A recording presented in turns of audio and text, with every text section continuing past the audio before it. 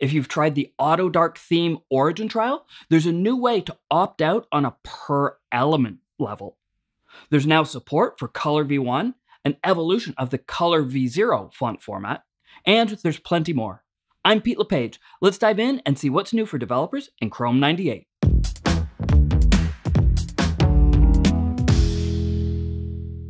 In Chrome 96, we started an Origin trial for Auto Dark Themes on Android.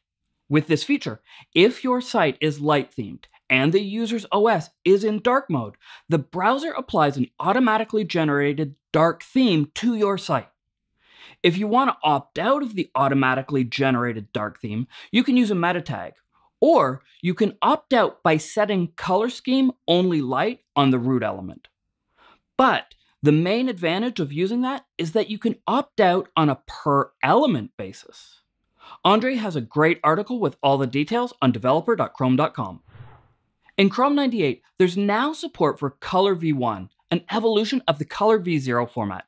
It adds gradients, compositing and blending, and improved shape reuse for crisp and compact font files that compress well. A color font makes visual highlights, headlines, and banners really just pop. But one of my favorite use cases for COLRv1 means consistent emojis across platforms. You don't need to replace emojis with image files because smaller font files are easier to include on your page.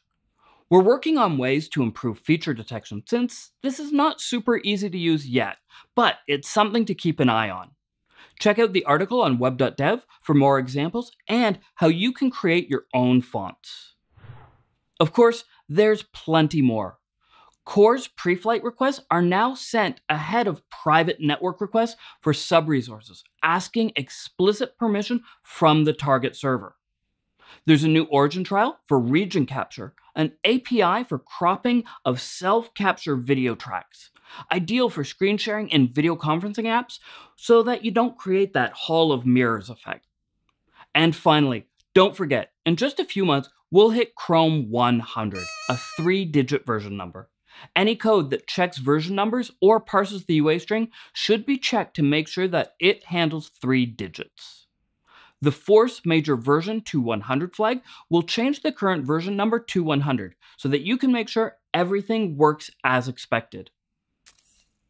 All the details, including links, docs, and specs, are in the updates post linked in the description. Hit that subscribe button now so you don't miss any of the latest Chrome DevTools videos, designing in the browser, and more. I'm Pete LePage, and as soon as Chrome 99 is released, be right here to tell you what's new in Chrome.